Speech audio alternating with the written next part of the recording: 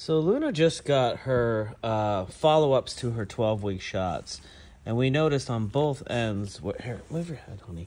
On both ends where they gave her the shot, she's got this little bump right here. And you can kind of feel it in here. It's like a nodule.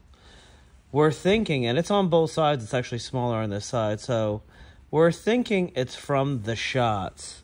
So what we've been doing is we started last night because I just noticed this.